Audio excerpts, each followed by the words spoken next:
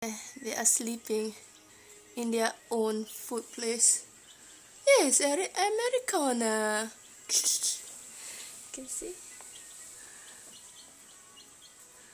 Yep. Sleeping in the food.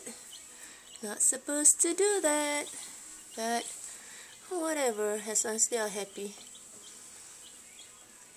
Yeah. This is how I normally raise them because they are mixed breed.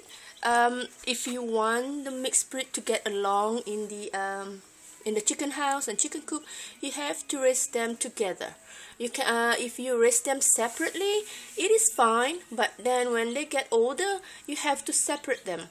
So in order for them to get along together, I prefer to train them to be in the same spot so they can get along together.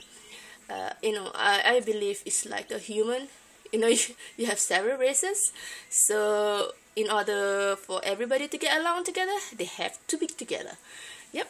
So yeah, they are of all different breeds. They are in pairs because I don't normally like to buy one of the breed. I mean, one chick from one breed because they always have to have a friend, a pair, so that when they grow together, they can, when they play, they have like a buddy system. So yeah, I always buy the breed in pairs, so they have a buddy system. So the other can help push the other one or something like that. Yep. Alrighty. Thank you for watching.